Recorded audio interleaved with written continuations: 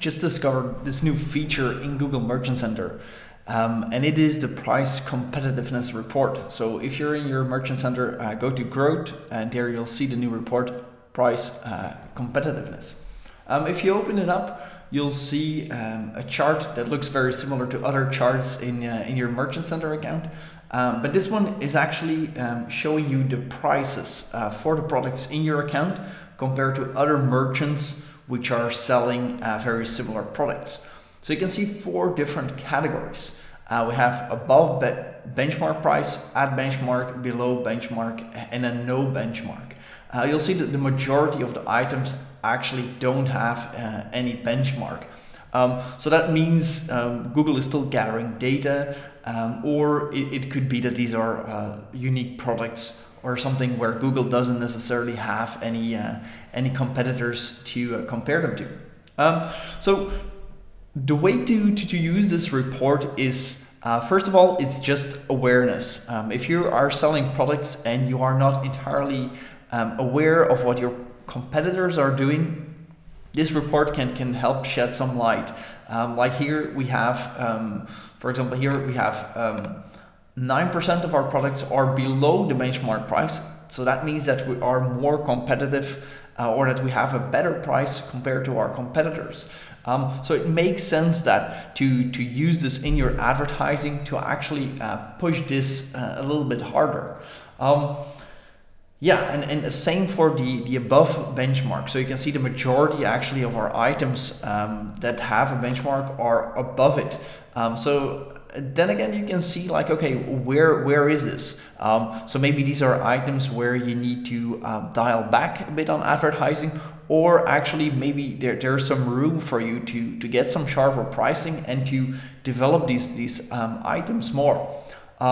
Yeah, the third group, at the benchmark, there actually it might be different things that you can do to sell more of these items.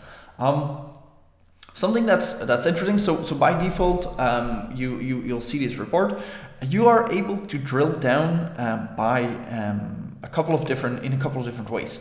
So you can do that by product, by category, by brand, and by product type. So right now we are looking at the actual brand. If we scroll down, we can see here an overview of all of our brands, all the different countries. And here you can see actually a quick graph per brand. So you can quickly see that it are the same colors. So these so this overview actually uses the same colors than we had in our benchmark before, or in our report above in the graph. And here you're actually able to see at a glance how you are stacking up.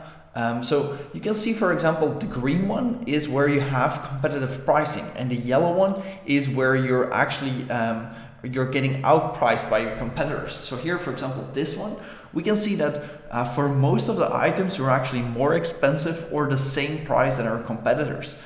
So maybe there's a lot of competition. Probably there's a lot of competition on this brand, and it makes sense to dial it back a little bit. So I would use this to get an overview of the products that you are selling. We can do the same if we go, for example, for category.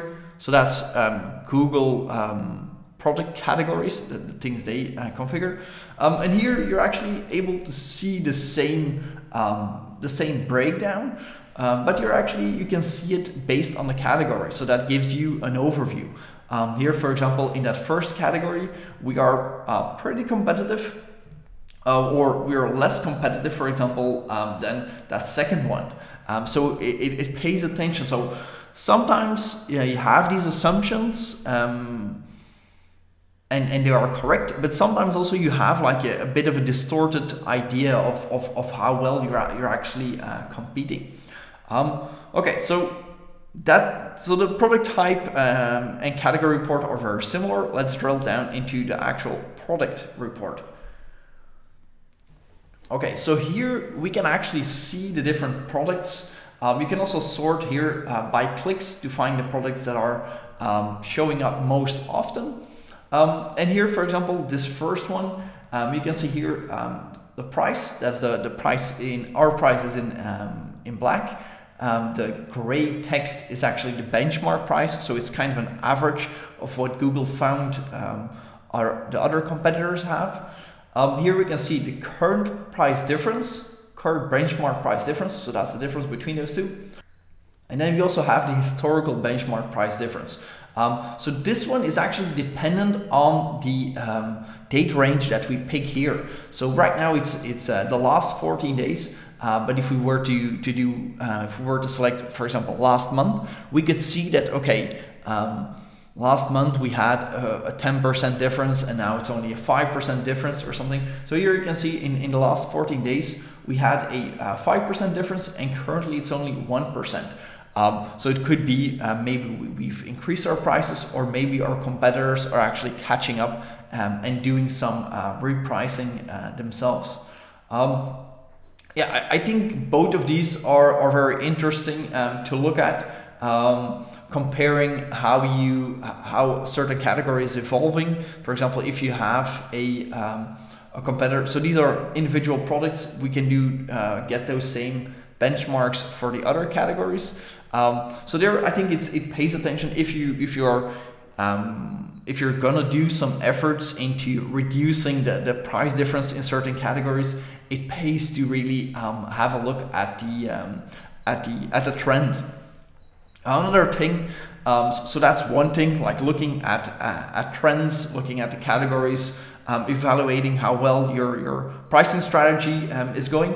And the other one is to really look at individual products that you know, like very often in a whole product catalog, even if an advertiser has like 1,000 products, there will be a couple in that catalog that are selling really well. So for those, you kind of want to pay a bit more special attention to see how your pricing goes.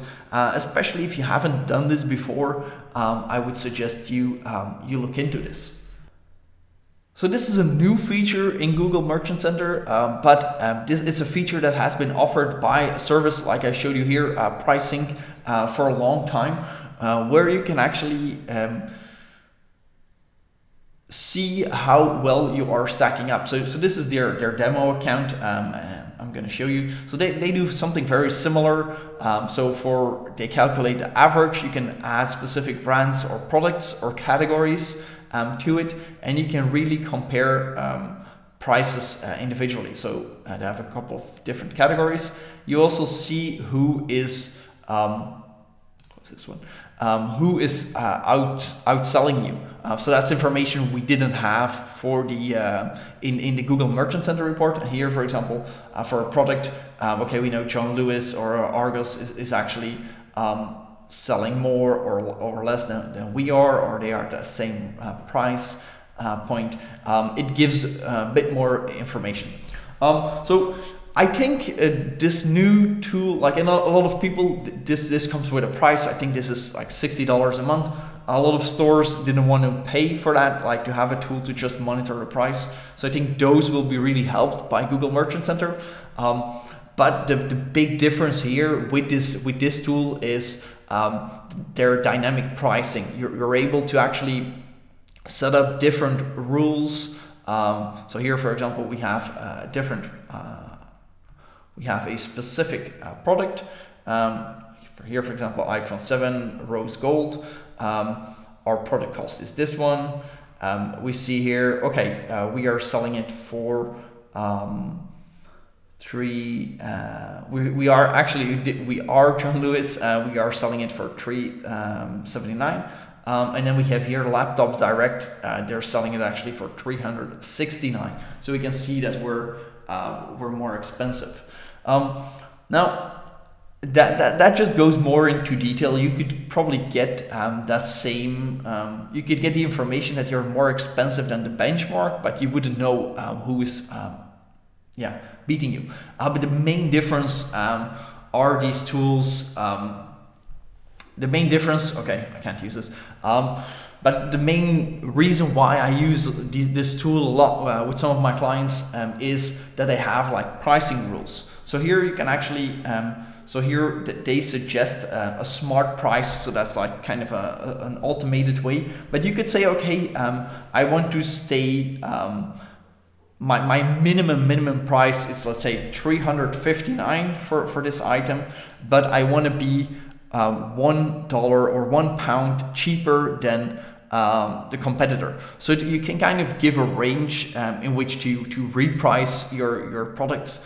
So if you have like a pricing strategy where you want to go aggressive and you want to be for certain items, you really want to show up most and get most of the traffic, that's a way to do it, and it will actually reprice the items in your store to always be very competitive.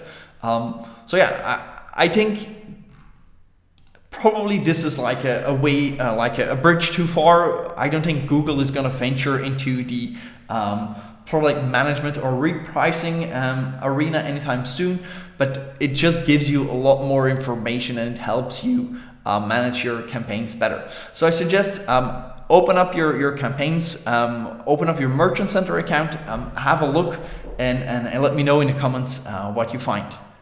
Till next time.